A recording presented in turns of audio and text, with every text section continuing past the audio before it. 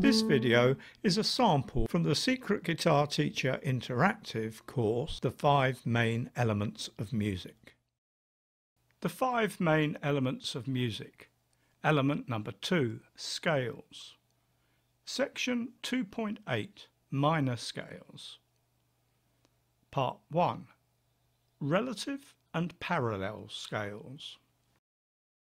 There are quite a few ways of looking at minor scales, but let's start with one that we have already introduced earlier on the course. Here's a reminder of what we call relativeness in music theory. For every major key, there is a relative minor key.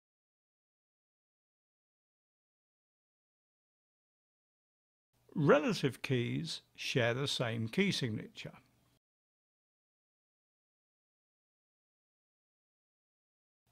The relative minor scale starts on the 6th degree of its relative major scale.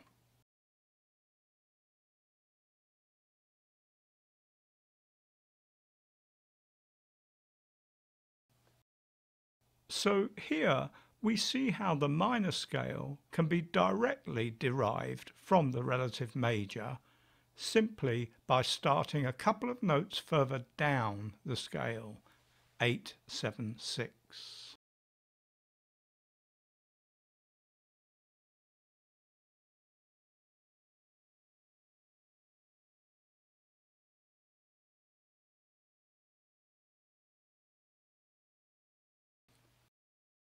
And this works for any key. Here's an example in the keys of B major and its relative G sharp minor.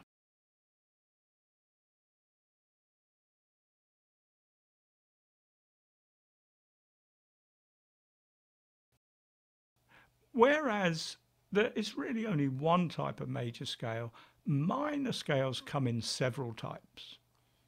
The type of minor scale that is directly derived from the relative major scale, as we have just described, is called the natural minor scale.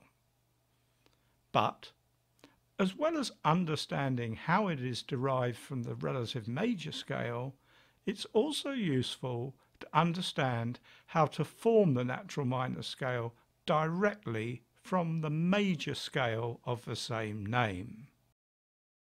We already took a brief look at this back in lesson 2.6.9, how to use the major scale as a yardstick. The way we derive formulas in music is to compare the element of music in question with the major scale of the same note name. Major and minor keys that share the same note name are referred to as parallel keys.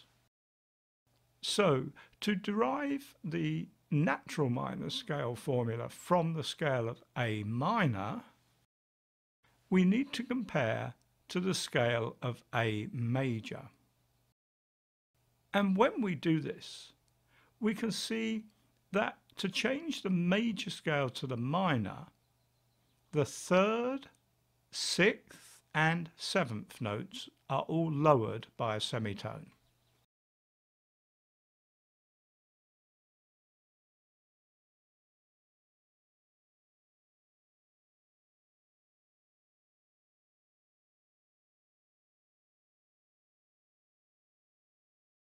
As mentioned earlier on the course, scale formulas are generally described in terms of how the scale in question is different from the yardstick major scale.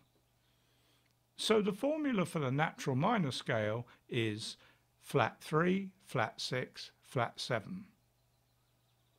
This tells us that we can take any major scale and lower the 3rd, 6th and 7th notes by a semitone, and we will have changed it to the natural minor scale in the parallel key. And that is exactly what we shall be doing in the next lesson.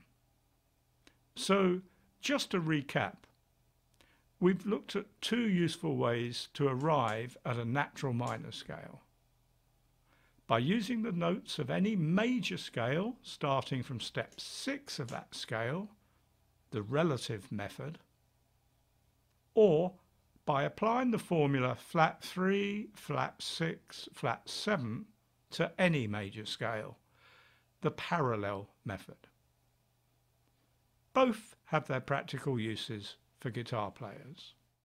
If you enjoyed this video, please click the like button and subscribe to the channel. If you'd really like to maximize your potential as a guitar player, click on the link in the description below to the Secret Guitar Teacher site. Here you can sign up for a 30-day trial free of charge and without obligation. We won't even ask you for your credit card number.